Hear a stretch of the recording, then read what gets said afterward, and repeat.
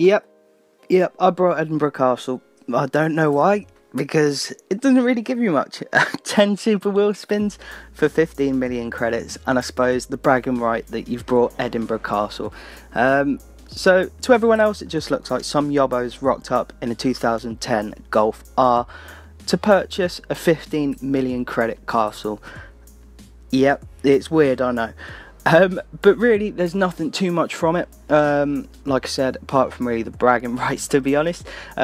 If I were you guys, and I'd saved up enough to buy Edinburgh Castle, and if you've not already bought Bamburgh Castle, I'd probably purchase Bamburgh Castle first if I were you, like I have.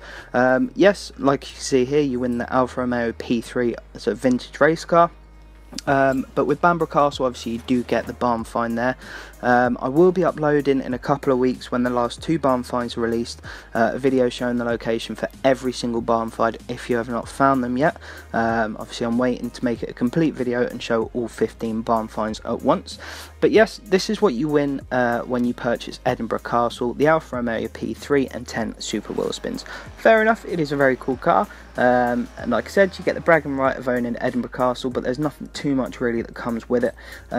It's probably worth, like I said, buying Bamburgh Castle, 2 other properties, one of them of which I've posted a video of before, which gives you the ability to fast travel anywhere in the map, and there's another one out in the woods that gives you the ability to have skill songs.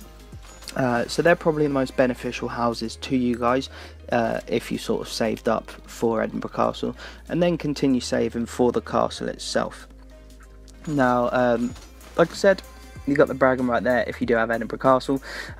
Another topic I want to touch on quick is the Goliath race glitch. Now, I'm sure some of you might have caught a glimpse of AR12's video where he's shown it. I wouldn't recommend doing it personally, because Turn 10 do have a reputation for banning people and resetting their credits all the way to 0 and their levels, etc. For exploiting glitches within the game. AR12 was made to take the video down, and I know a couple other channels who uploaded it and who also have had the video taken down. It is a very simple glitch and a very easy glitch, and you will level up a ridiculous amount of times and make a stupid amount of credits, and obviously wheel spins and everything that comes with it. But I wouldn't recommend doing it, and if you're planning on putting a video up on it, I wouldn't either, because Turn 10 will probably ask you to take it down. Hence why I'm not going to get involved in that, because I don't feel it's worth it just for a few thousand quick views and maybe a few subscribers from it. It's not worth doing, in my opinion. Anyway guys, I will be uploading as well that ridiculous 300 odd wheel spin video I've got. I saved them up for a long time, and well, a couple of people have commented saying they'd actually find it quite interesting. It's a 20 odd minute long video, but I will be uploading that tomorrow after work. But again, a massive thank you to everyone who's recently joined the channel, and to those of you who have been with me throughout. I want to say a massive thank you. I do appreciate it all, and I will be doing some form of giveaway at the end of this month to celebrate that, because obviously now I've passed 2,000 subscribers.